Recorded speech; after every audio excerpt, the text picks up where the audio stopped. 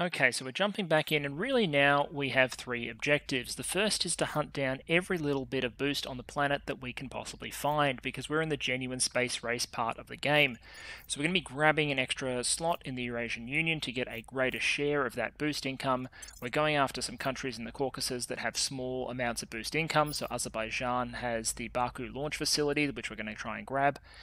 We are going to keep reunifying countries in the area, joining them to the Eurasian Union, because we're going to turn the Eurasian Union into something that's truly great, and most importantly, it brings the American people together to fight short, victorious wars overseas. So we're going to be doing that, and then, so that's sort of objective 1, get boost. Objective 2 is unify the American population. Objective 3 is to secure A, more nukes, B, damage the Protectorate and servants, and C, in that process, maybe spread our wings a little bit wider. And to that end, I've noticed that the Protectorate points in Israel are currently cracked down. We're going for Israel. Israel has a nuclear barrage. Israel has a boost income, a reasonable science income, is pretty cheap to maintain. This will cost us about 15 control points for the entire country, and it's almost finished a point of mission control, so we can turn Israel into a bit of a mission control source while also securing another nuke from the alien lovers.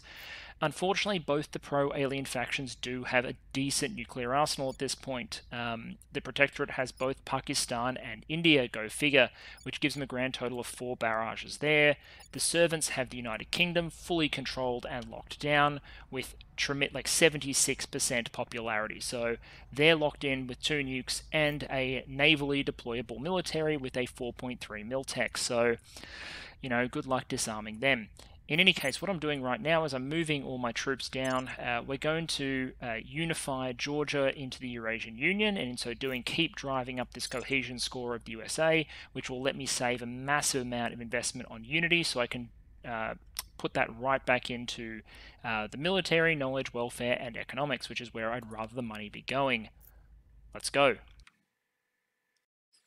Alright, so we've completed alien operations. Unhelpfully, domestic law enforcement tends to close investigations once abductees return, so it falls to our local operatives to follow up rumours. Yeah, that sounds about right. So take me there. We have completed the research their operations objective. It's now clear that what we are facing is nothing less than an all-out invasion. The aliens have some way of subverting their captives that leaves them under alien control. Now, you might notice that Humanity First is jumping a couple of points and analysis at this point, but it's Humanity First. And they're not necessarily wrong. Countries in which aliens have been active are seeing rapid upswings in pro-alien and collaborationist views, so that would be servants and protectorate. People of influence, politicians, celebrities, media personalities are suddenly changing their views and agitating strongly for pro-alien policies. The process is frighteningly fast. People who oppose the new policies may be fired, imprisoned, or killed. Or they may have a sudden conversion. It's like watching the spread of a cult, except 1,000 times faster. We need to stop this, but how? Eliminating the humans who have been brought under alien control is impractical. The contagion spreads far too quickly and widely. What we really need is some way to identify exactly who has been compromised, but it's hard to see how we can do that without having a way to track alien activity. We have activated an alien threat monitor. It is viewable on the alien tab of the Intel screen. So let's go navigate there. Alright, so here we are, estimated alien threat level. This panel represents our intelligence section's best estimate about the degree to which aliens regard our faction as a threat. It is based on monitoring pro-alien groups and is visible. We believe hostile actions against the aliens or their proxies on Earth increase their concerns about us, and we may expect the aliens to retaliate against us on Earth or in space should the alert monitor reach the maximum level. They may lose interest if we avoid opposing them or their proxies on Earth directly for a time. Okay, so this is new. The threat mechanic, the hate mechanic as it's called, has always been in the game as I understand, wherein if you provoke the aliens, they come and mess your stuff up. Now there's a little bar that at least provides you a little bit of a clue as to how far you can push them. Well, okay, so we're going to have to be a little more circumspect, except we're not, because we're Humanity First. We're going to continue to kick in the teeth of the servants, the Protectorate, every chance we get. Okay, so you may have questions here. Namely, Perun, why did you just coup yourself? You controlled all the control points in Belarus, and all you've done is drive up... Dissatisfaction in the country for no real gain. Wow, I have done something to cause the sound in the game to go nuts. Let's just... that'll be why. Master volume down to there. Fantastic. The reason is Belarus starts in the Eurasian Union with Russia, which is now the Eurasian Union. You can't declare war on someone who is in the same union as you, and you can't enter or leave a union until you have consolidated control of the executive. This is one of the changes they made to the game to stop clumping up the EU being so easy and to stop dramatic instant diplomatic changes from happening. After you take over the executive, there is a period of time. You can see here there are 63 days remaining before you can do dramatic things like remove or enter into a union or unify the country. I don't want to wait 63 days. I'm already over my control point cap. Part of that will become better once the people of Georgia finish their well-supervised referendum to join the Eurasian Union. But the other part is Belarus and the Baltic states, both of which are in unions, which make it very difficult for them to invade them, essentially. Now, we can rival the Eurasian Union, and that will allow us to move military forces in to peacefully join Belarus into the Eurasian Union relatively soon. We will repeat this process with the Baltic states because by this point, Max, I still need to rename my councillors after patrons. I will do it shortly. Max here is getting very, very good at launching coups. He's at 16 out of 25. Those are still rookie numbers. We can push them higher, but he's getting pretty good at launching coups in countries. And there you go. The administrative reorganization of the states, of the Eurasian Union rather, continues. So the Baltic states will now be able to be joined in, as will Belarus. So we'll be able to declare war between the Eurasian Union and Belarus shortly. The combined Russian-American forces have just finished their work in Baku, so it will take them some time to redeploy up towards Belarus, but that's okay. It'll also give those units some time to reconstitute. Units repair steadily over time in this game. I believe they repair quicker in their own territory than in allied territory, so the American units will take a little bit longer to repair. But this giant blob of US troops should be enough to do the job in the Baltic states and Belarus. You know, they're just there to monitor Humanity First elections after all, so we might bring one additional US army in. The US is, at the moment, really... its economic development is a little bit slower than it could be because we're paying upkeep on having all these armies overseas, but we're doing a good job of consolidating the Eurasian Union and bringing ourselves back under our control cap, so I consider it worth it.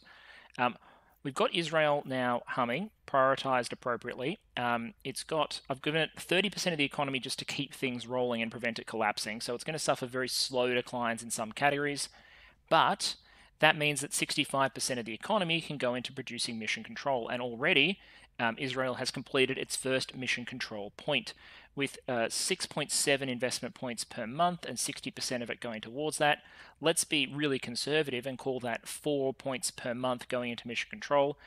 Every 6 months, roughly, we're going to be producing an additional mission control point, which for the relatively minor investment that Israel represents, I think is a great thing. Plus, it's giving us some science, some money. We've got a nuke in hand, and a nuke in a country that isn't your primary economic source is always useful, although Israel having mission control and boost means it's probably not as useful. The best country on the planet for an emergency nuke is North Korea. Because what you can do, and I'm not sure we'll do this trick, but it's very humanity first, is let's just say the servants dig into, say, China, for example, and you're like, that's a problem. What you can do if you absolutely have no other option to dig them out other than nuclear war is you can take over somewhere like North Korea, you can build a second nuke, and then you can fire those nukes at China. China will respond by firing its nukes at North Korea, and this doesn't damage your primary holdings in Russia or Europe or the United States, wherever it is. You can deplete China of nukes, and then you can use the United States military or whatever else you've got in order to try and effect regime change. Just one technique that you can deploy if you have to. Anyway, I'm going to continue this little administrative consolidation, let's call it that, while we continue to drive this boost income up. We're at 4 per month. I want to get that higher because we're going to need about 50 in order to get our first mine set up on the moon, which should position us well to have resources. We're going to do mission to Mars, and we're going to get high-speed probes to do it. But given how long it takes for outposts to get to Mars and how expensive it is in terms of boost, it can actually be worth getting a little bit of resource income happening on the moon quicker so that you can then use those resources rather than having to boost everything from Earth to Mars. So that's my thinking so far. Awesome, let's continue. All right, great. So that's Ad Astra done. This is a technology that really just unlocks a bunch of other things. So by going to Ad Astra, we can potentially get to orbitals and settlement habs, both of which are very important. Orbitals and settlement habs are your T2 orbital stations and your T2 settlements on planets, respectively. Very, very, very important, as is industrialization of space, which is also one that we can consider going for. The other thing is we're going to need good engines eventually in order to fight, but at the moment I'm focusing on the industrialization tech. So what is available to us now? Orbitals is available, settlement habs is available, industrialization of space is available. I actually think of all of these, industrialization of space is probably the most important. So I'm going to give it my slot and I'm going to prioritize it. It'll be finished by 26 October 2025. The most important thing about industrialization of space is it gives you construction modules. And once I've unlocked it, I'll talk about how important that is. We're about to have Exodus finish mission to Mars, no surprise. So we'll wait for that to happen. Looks like we've got all these divisions there. Yeah, so there's the academy. Awesome. Okay, so allow sending I've had a request in the comments to look at technologies in more detail and not to skim over them. So mission to Mars is pretty simple. It allows sending probes to Mars and inner system asteroids. That's key. Inner system asteroids and Mars. And you can build habitats. It also allows exploration of construction at the Sun-Earth Lagrange points and asteroids in the Earth orbital region. The following technologies may now be researched. Mission to asteroids. So what you can now do, and what we should do, because I timed it so I got high-speed probes right before the technology research, which doubles the speeds of your probes.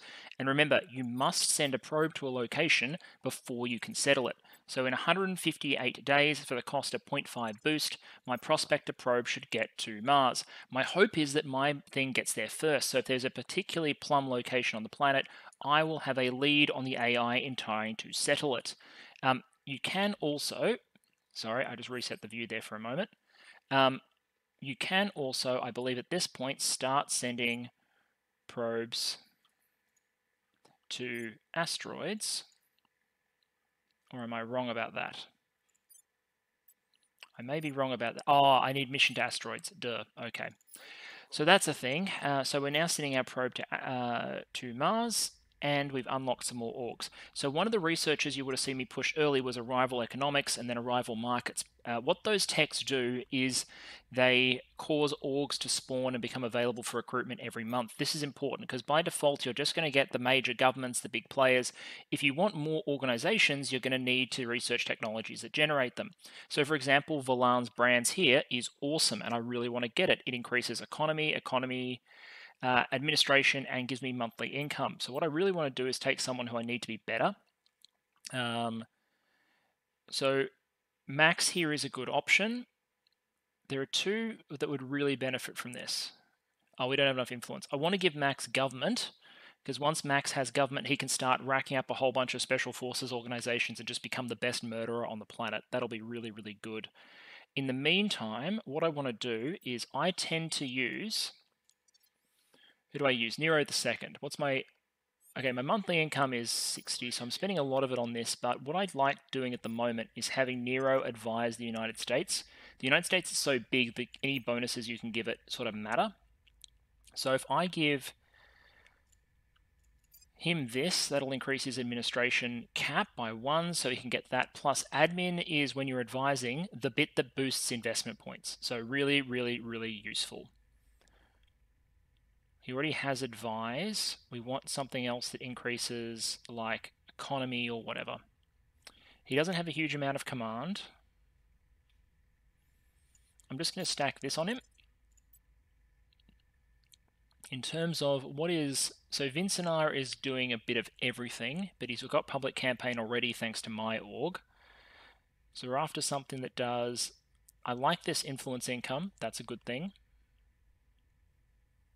He's not particularly good at command. He probably doesn't need assault alien asset, and he already has that anyway, so we'll add entertainment onto him. Oh, he's a quick learner too, so he can go administration 1. Viking interactive, push the science up. And we can temporarily put guys on max, I think. but really only until we get 100, and then we can get some military stuff on him instead. But in the meantime, Columbia investigation will make him better at his purge mission. And this is just a really cheap ops increase. Great. Now, that's a good one. Okay, so this is a 12% space mining output, a 6% boost in economy investment, and a lot more money per month. I'm currently making 300 money per month. That's 60 money per month in terms of income. That's big. So who has stuff that isn't particularly useful at the moment that I can pull off? I could potentially, that might be useful. I'm going to juggle here for a moment, and I'm going to try and get Sharka Energy in, because 60 extra money per month is a 20% increase in our net money position, plus a mining bonus, plus a 6% increase. Think about that for a moment, right? That's essentially saying that I'm getting a better return on investment for these economy points here. So I may as well be, for that, at a 6% boost, I may as well be spending 29% of US GDP on the economy instead of 28%. Doesn't seem like much, but it applies to every country involved. And when you're using economies like the US or China on that scale, those things can add up pretty quickly. So I'm going to do some org juggling, and then I'm going to proceed with the Eurasian Union membership referendum in Belarus, supervised by the United States military. And with that, we are now back underneath the administration cap. So we've consolidated the western flank of the Eurasian Union into the Eurasian Union. There's probably a little bit more expansion we can do, but we don't want to piss off anyone doing it. But all in all, we've taken the Eurasian Union GDP up above 5.46 trillion rather, which is not bad. The GDP is growing, in part because we're adding new countries to it. There is a drift towards democracy, which we will now try and enhance. Really, our problem here is that the resistance is spending their resources on things that are not the advancement of democracy. The economy is growing, the tech level is increasing, inequality is falling. It's just going to take a while for us to turn this into a democratic state. But that's what we're going to have to do. Otherwise, it would be a betrayal for all the countries that we've incorporated. We're humanity first. We hate aliens and we hate collaborators. But democracy is non-negotiable because it increases science output. Anyway, we're in a good position now. I'm saving up influence because I have noticed, and someone else may grab it first, but the International Monetary Fund is available for purchase. It costs 250 influence, but it's also amazing. It gives you 8 administration, 6% economy, welfare, knowledge, spoils. It is just fantastic, and I want it. So that'll take about a month and a half to save for. We're not going to spend any influence on anything else until then. We're just going to shore up our support of our country in the Eurasian Union. What we might do, however, is bring the unrest from the incorporated nations down and make sure that we investigate the alien activity. But there we go, a little bit of national consolidation. Our boost income is up. Money income has gone from 300 a month to 440 a month through some org consolidation and improving the economy. And the United States is also on the up. The problem is we're no longer super popular in the USA, and that's because we're no longer using Unity in order to push our cohesion up. We might still have to do that. I might increase Unity spending to about 7%. That should increase popularity and help hold this number where it needs to be. 4.5 is really good. 5 is ideal. Democracy value is increasing. We are now full democracy in the United States, which means science income continues to increase. And once we bring the armies home, which we will do now, the number of investment points available is also going to increase, because I think for the moment we're done invading people until I go find a nice servant-occupied country or something like that that needs invading. I'll talk about the strategy on that in a little bit. Is that 2 alien locations? No, it's just 1. I thought it was 2 alien locations, but it does look like the aliens are starting to be active in China, which is concerning. I don't really have the control point cap to move into China, but I should think about doing so. The Protectorate has India and Pakistan working together. China is a natural next one to secure, if it's not held by anyone I don't like. Otherwise, I will have to pick a good servant or Protectorate nation and go beat it up. I'll talk strategy about this a little later. Once we've now got what we really needed straight out. We've got the nukes secured, so we've got Russia and the United States secured. The United States is going to be our economic engine. We've secured Israel as sort of our mission control boost spamming nation. Small nations like Israel that are rich are very, very good at mission control spamming, so that's what we're going to be using Israel for. The question is, what is the point of getting our next nation? And I'm wondering it's either going to be a Middle Eastern petrostate that we're going to use to generate cash, or it's going to be thinking about the next superpower. So leave it with me, and we'll be back soon. And it looks like, and I don't highlight all examples of this, but the AI is much more active than it was in earlier builds. And this is the Protectorate. Remember, the surrender monkeys are demonstrating that they understand how the game is played as well. They have a Pakistan which is allied with India, I believe. Yep, there we are. So they have a considerable number of armies. They don't all have navies. India only has one navally mobile army. Pakistan has 0. The Strike Corps from Pakistan is only able to move land province to land province, as are most of India's armies. But they're allied together, they have a bunch of nukes, and what they've decided to do is invade Iran, which is currently controlled by the resistance. This means that the AI will be able to take the armies from India and Pakistan, overrun Iran, and continue building this center of power along here.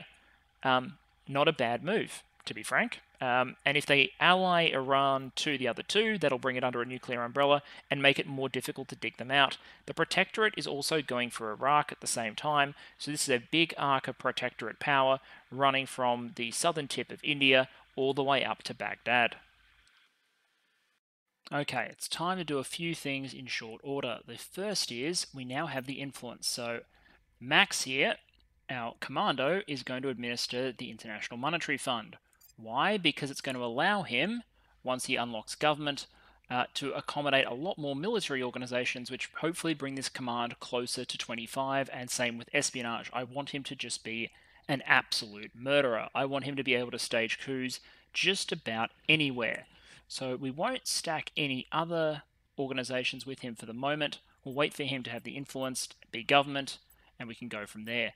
The other person who are really stacking up is Nero II, because he needs as much science, administration, and command as possible, because he's giving bonuses to the United States. Speaking of which, we've pushed the United States up in terms of investment points. It's now above 20. I think it's at 21.2, and that's before the advice fires for the turn, which will push it above 22. So this is about a 10% increase in the number of investment points the US has. We've also managed to get its science above 600 once the turn starts and Nero starts advising it, all of which is very, very good. We are going to have to hold up our public opinion here just to keep it stable, and 4.5 is okay. We're just going to have to keep an eye on US cohesion. Anywhere between 4 and 6, I think, is a happy zone, but in general, the US is now going in the right direction. It'll just always show a red arrow at the end of the month, I think, because the advise mission stops. The third thing is we now have 41.4 boost. Now, I have 3 sites reserved on the moon. The Initiative has grabbed 1, Exodus has grabbed 1, the Protectorate has grabbed 1, and the Academy has grabbed 1. So just about everyone is involved in the race to the moon. I'm looking at this location here, not because it's necessarily the best. In terms of total resource output, Shackleton Crater and Tycho Crater are both more impressive. 8 is an awful lot of fissile material, and 23 base metal and 9.9 water is good. But this extra 2.6 volatiles here means that we can do some construction without having to ship volatiles, and that makes sense to me. So we're going to go to Peary Crater, just make sure that it's the right one. Blackburn Base, great. And in just a second, we will be able to launch our first mine. I'm going to launch the mine first, before I launch the power source, because the power source will take comparatively less time to arrive. So we're just going to wait for this to tick up to about 4.8. Repeat that. There we are, 4.7 should be enough. Blackburn Base, which we will rename shortly, and we're going to send the mining module here. That'll give us monthly production of water, volatiles, and metal, put it into the positive, and help ease the boost income required in order to support future construction, mostly in terms of finishing the moon. Once we've got the solar collector's 4.9 boost ready to go, we'll launch that as well, and then we're 60 days out from having a functional moon outpost producing at least some materials. Nowhere near as much as what Mars will manage, but it's something. Anyway, I think we're in pretty good shape. We're now under the administration cap, so I will pick another country to grab shortly. Thinking about where we go there. Unfortunately, the protectorate's all put itself under its nuclear umbrella. And I am going to have a closer look at China, because maybe, just maybe, with a little bit of effort, poking around the edges, Kyrgyzstan is a good one to grab. If I coup Kyrgyzstan, bringing them in would be beneficial because it kicks the servants out and it can just be added to the Eurasian Union. Well, Mongolia can't be annexed, but it would put pressure on China. Anyway, there are options here to be sure. Okay, the probe has arrived at Mars, and let us have a look. Oh, we have some good sites here. Okay, so we're looking for, in terms of standouts, you need a noble metal source. There's a lot of fissiles and nobles at Olympus Mons, also a lot of volatiles, so that's a good site. Not much water, but that's okay. There are some good water sites, 54 and 60, with volatiles and base metals. Yeah, this is a Mars that is good enough to do a serious amount about. Now, we need 10.6 boost in order to get here. That is obviously a lot. And before we do anything else, what we need to do is launch to Blackburn base. But what I'm seeing there is there's a lot on Mars that I'd be happy to use. So as soon as we get to 4.9, we'll launch the power generator here. That'll start to make claiming positions on Mars easier. But we'll also be able to scale up our presence on the moon using resources produced on the moon. In terms of nations that I'm grabbing, I've decided temporarily to go for Iraq. Iraq is relatively cheap to hold, and what I'm basically going to do is I'm going to spoils it for a while just to generate a lot of money. It's an oil country, produces a lot of income on spoils. Just going to do this in the short term for a couple of months just to build up a little bit of bank. Then I'm going to abandon it and move on to another country which is a little more productive. I'm still considering grabbing maybe 1 or 2 points in China, or starting to throw the servants out of their base in the UK, because seeing them with a military and with nuclear weapons just concerns me a little bit. So throwing the servants out of the UK could be in our best interests. If we abandon Iraq and continue scaling our admin capacity, and we finish management research for the second time, which we should soon, that'll be the last time I ever research management research, then maybe, just maybe, we can secure the UK, and that would be a good step. I would go for France. France has a lot of boost income, but I don't want to mess things up with Project Exodus. I like Exodus being strong. I have a non-aggression pact with them, so I'm going to leave them be. Oh wow, the AI's actually done it. The AI has founded the European Union. Well, there you go, under Project Exodus. Well, 3 of the 4 control points. So Sweden and France have unified into the EU. That's actually pretty impressive. Now we'll see if, because that'll free up some control points for Exodus, which means they'll be hunting for more CPs. I do wonder if that means the AI is now smart enough, I'm not sure if they've got a non-aggression pact, to go for the initiative slot in Spain, because if so, they can join Spain into the EU as well. Interesting. Very, very interesting. I'm kind of impressed with that. I mean, I would like to have the EU myself, but I'm very happy for Exodus to have it, and that is a nice move. Well done, AI. I'm impressed with how much the AI has improved since the early iterations of the beta. Very, very, very cool. Meanwhile, the US, apart from the fact that we're trending towards polarization again, we're still very much in a safe range, but everything else is going well. Research is through the roof. Democracy is increasing relatively rapidly, in fact. Inequality is diving. So every year, we should be decreasing inequality by about 0.3, which means within a year or two, we should have the US at a low level of inequality, and that helps increase national cohesion, is good for a bunch of other things. And we're doing it at the same point as we are now got the economy back into growth. Awesome. This is a good place to be. And we've launched the solar panels to Blackburn base, so our first mine is about a month away. Alright, so one comment I noted on a previous video, which I should get better at, is people asking about techs. There are a lot of things in Terra Invicta, because I played the demo and the beta, that I just do without thinking about, and that includes aligning research with key breakpoints. The example here, which I've done basically without thinking, is nuclear freighters. Nuclear freighters is an example of a project that is important at a certain stage, useless beforehand, but necessary past a certain point. What it does is it increases the speed of HAB module delivery by 18%. So that is, if you're shooting a colony station to another planet, it gets there 18% sooner. That's good. The real important bit here is reduces boost use for sending material beyond low Earth orbit. Basically, the idea here is that you're launching stuff into orbit using your Soyuz rockets or whatever you happen to be using, and then a spaceship which is already in orbit, which isn't modeled, it's done in the background, with much more efficient nuclear engines, is going to freighter that cargo to wherever it's going. This reduces the cost of sending stuff beyond LEO. Particularly important if you're going to start setting up a whole bunch of bases on Mars or asteroids or things like that. So I've got nuclear freighters set to research by July of next year. That'll coincide with the point where I start getting the boost in the technology and the fission reactors and everything to start getting set up on Mars properly. I found that with all the nerfs and changes to the game, I think the goal for settling Mars has moved back a year. But as people learn the game again and learn to optimize, we can probably do better. But for now, this is an example of a breakpoint technology. There are two ones of these in the early to early middle game. No, I'm just going to call it early game. Everything before you get seriously into space in Terra Invicta is the early game. It's just the early game runs for several hours. Interplanetary rocketry, which is the first one, which gives you a reduction on cost for moving beyond LEO, and nuclear freighters. I think I've got those names right. But that's just an example of a tech that is important at a certain breakpoint. I will try to do more of calling these out as I research them. The tech tree as a whole is huge, and it would require several dedicated videos to talk through all of it and all of the strategies involved in what you pick at what time. I'm going to run a strategy that I broadly know. It's not optimized, but I know that it should broadly work, and in subsequent playthroughs we'll try something different. But anyway, there it is. Nuclear freighters in research, should be done by July. Economy is roaring.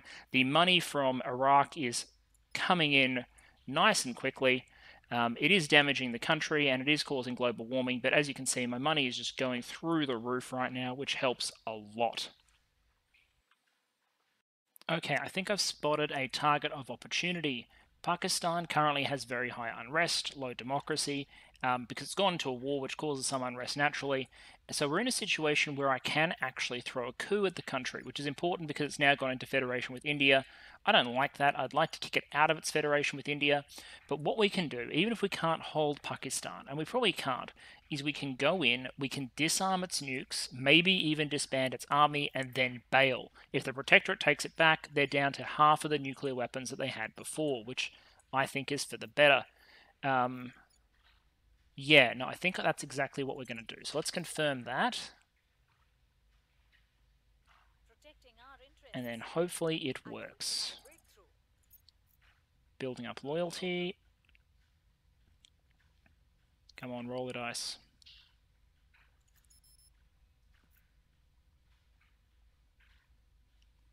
Bit nerve-wracking, but we're almost there. I'm not going to continue doing that because the servants are doing a very good job of containing public opinion there. Wonderful. Okay, so we are temporarily over limit, but that is okay. We have thrown the Protectorate out of Pakistan. I'll take it. So now what we're going to do is we're going to control nation twice to try and get full control of that country, just briefly enough to disband those nukes. Okay, so here's a nifty little technique, by the way. I'm not actually going to go into control nation. Instead, I'm going to set a trap. If you think the AI is definitely going to try and take control of a nation back, which the Protectorate almost certainly is, they've got a lot of public support in this nation. We know for a fact they wanted it before, which is why they took it over. And they now have capacity for sure, because we've freed up their governing capacity by taking these points away from them. So it's we can be reasonably confident they're going to hit Pakistan again.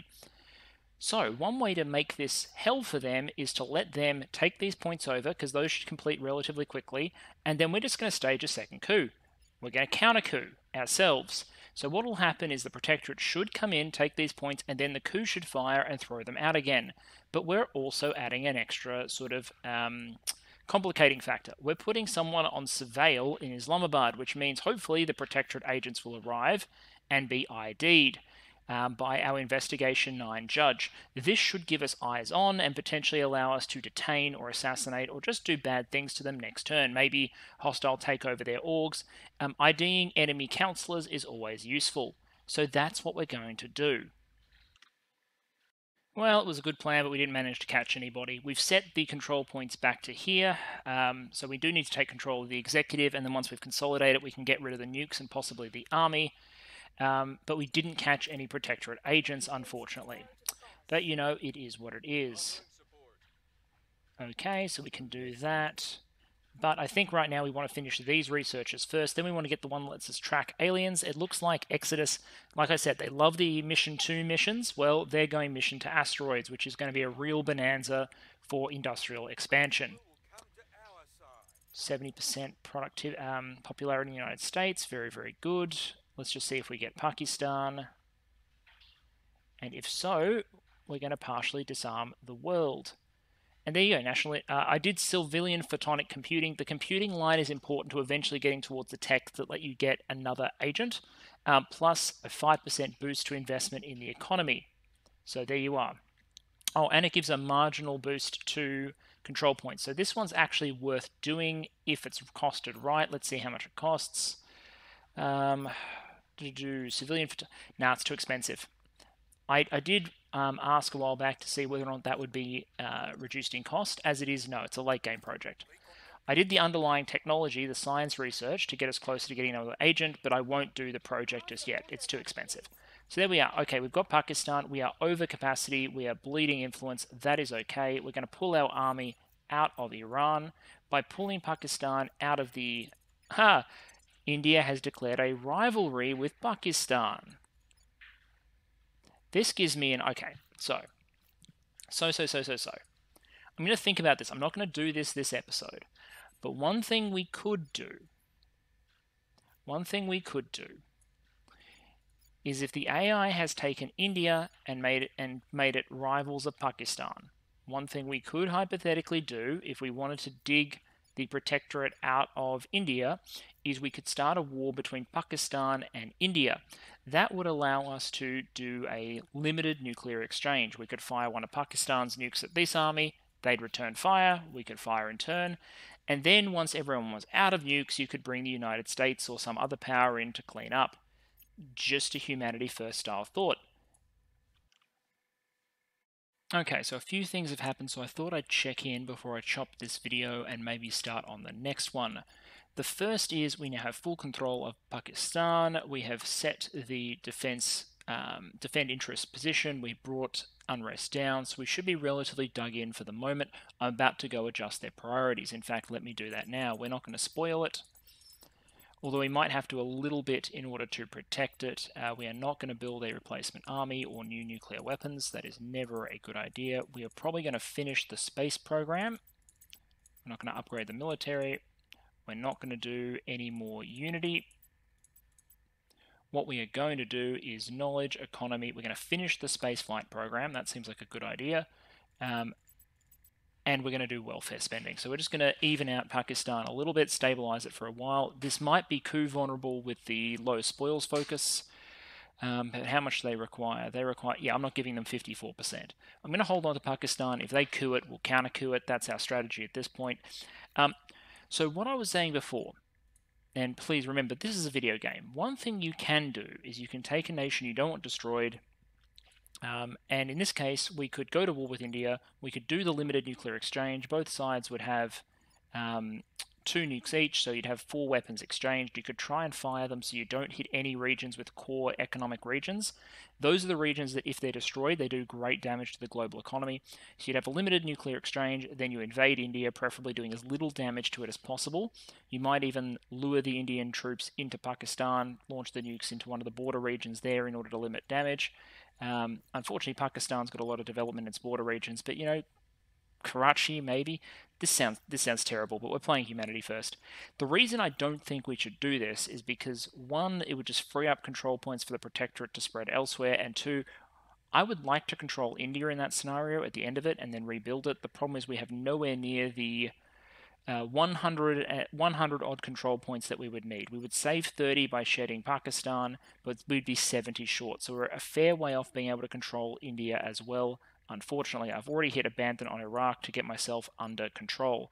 So I think we need a little bit more management capacity before we consider going into India and throwing the protectorate out, but there might be a point where we have to do it. But we'll do it if we do eventually. I mean, people can comment, but we want to do it in a way that does as little damage to India, the country, as possible, because all we want to really do is throw out these protectorate idiots, the ones who love the aliens. We don't have a problem with the Indian people. We just have, well, we could convince the 56% of them to support the protectorate to change their mind, but we would want India's resources for ourselves. India is doing good research output. The economy and inequality have clearly gone down under the protectorate because they're not investing in the economy or welfare. They're investing in spoils, they're investing in the military, boost mission control, they're building new armies and navies, so we need to keep an eye on this. The more of those they build, the harder it is to take over the country. But if you drop all of America's military on the capital straight away, well, then you have a chance. So Mumbai's got a core economic region. New Delhi, unfortunately, is inland, so you can't just coastal drop on it. We'd have to probably land in Kolkata and then move inland towards New Delhi, which would be a little bit difficult. But anyway, that's a potential solution. I've also completed nuclear freighters, which means we have a couple of options. The cost to send stuff out to Mars is now much, much, much, much, much, much lower than it was. I think before it was more than 10 in order to build an outpost. It's now 5.1. So we have two options. We can either use the reduced cost in order to build more mining on the moon, in order to get more base material production going. So we've got monthly incomes of all of these, which saves us a little bit of boost. Or we can use the boost that we have now to move towards getting production going on Mars, where the yields are going to be much better. I think that's what I want to do for the moment. Getting this one up was great. It significantly reduces the boost cost of getting the first mines up on Mars, but I think colonizing Mars is the way to go. And in particular, I need to get noble metal production and volatile production going, and I want to do it in one mine. So yes, I have not that much water income, but I'm kind of thinking that Olympus Mons might be a good candidate. It's Olympus Mons because it's got the fissile income, it's got noble income. It doesn't have much water, but that's okay, I think. So if we found an outpost on Olympus Mons, it will get there in 235 days. So we found outpost. Now, how much is it going to cost us? Okay, we can launch an outpost mining complex out there. It'll get there in 265 days. Now that's going to take 9 power. We can wait to unlock fission reactors, or we can try and launch 3 of these power reactors right now. I think that's what we do. So there we are. In 235 days, we will have our first mine going on Mars. I'm considering even getting another one going as well. But for the moment, that should be that. So there we are. I think I'm going to stop there for a moment. I'm not sure if this is a shorter episode or a longer one. I feel like it's a shorter one. But what have we accomplished? First of all, Eurasian Union, much stronger than it was. And it's coming together reasonably well. I think we're going to have to increase spending on, take some away from the economy and increase spending on knowledge even further to keep this democracy level ticking up. I'd like it to be moving faster. But the country is in reasonable shape. It's produced some mission control. Life is okay. I might take away some mission control funding from here in order to produce more democracy output. Israel has become a pretty productive member of the team already. It's at 2 mission control. It's about to complete a 3rd point in a month, which means at this point it's going to be producing half what the Eurasian Union does for a fraction of the cost, and it's going to be able to keep producing it. So I do think maybe we take, after this mission control point is finished, we take focus away from the Eurasian Union and shift it towards Israel there. The United States is coming along very nicely. Inequality is falling. The GDP is increasing. Science output is through the roof. Knowledge output is increasing. The cohesion levels are increasing. Democracy levels are increasing. Miltech is increasing. Life is good for the United States. We've basically fixed the United States initial problems and we've got it going on the right trajectory. This is going to become our economic base. It produces the vast majority of our science output, for example. We still get most of our science from nations, and by far the majority of that comes from the United States, so there we are. I'm not sure if I want to keep building that army or not. Eventually, I want the United States to have another army. It's currently got 6. I would like it to have 7 and then to build a navy. All good so far. We staged a bit of a blow to the Protectorate by throwing them out of Pakistan. This denies them 2 nuclear weapons and now means that India, instead of expanding into Iran, now has the problem of a nuclear-armed Pakistan held by us on its doorstep. And then we research nuclear freighters. We have mining production going on the moon. I will start renaming these relatively soon. And we've got our first base thrown out to Mars. I do in fact think that I can probably even go so far as to claim a second site, which would be pretty cool. The more I can develop Mars, the better. Concentrating production on Mars may not be the most efficient in terms of yields, but it means that when it comes to defending locations, I would like to have maybe one Mars fleet, an Earth fleet, and then eventually a real prize, which would be to set up station around Mercury. Spreading out to all those asteroids is a really good strategy, and something that Exodus is leaning towards very, very quickly, but it does mean defending them later on might be difficult, whereas having one fleet to defend Mars sounds like the sort of thing I can do. I'm not sure what the second location I pick on Mars will be. This 7.1 fissile income here is very attractive, for example, plus it has a little more income of everything else. The volatile income up here is probably good for construction, but monopolizing the production of fissile materials. So if I manage to get all of the sites at the primary bodies that produce fissiles, I've already grabbed the one on the moon. If I get the ones here on Mars as well, I might be able to lock some of the AI factions out of building many nuclear reactors, and that's the key to being really efficient in space. That'd force them to either trade for it, buy it from Earth and boost it into orbit, or to go out to asteroids. Not sure which one the AI would pick. Anyway, I think that's enough progress for one episode. I'm going to get this edited and posted. See you all soon.